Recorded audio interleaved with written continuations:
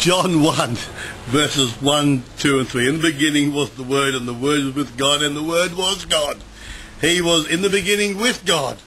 All things were made through him, and without him nothing was made that was made. We're continuing our theme today, trying to understand how the early church saw the idea of God the Father, God the Son, and God the Holy Spirit. And but one of the ways was to establish a set of rules. These are the ideas for which we believe. And one was called the rule of truth.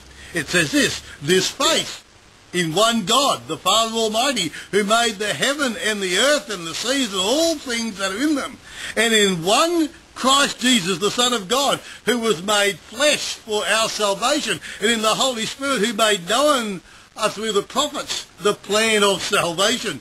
And it goes on. What they're trying to do now is to work through and define what the Christian faith really is.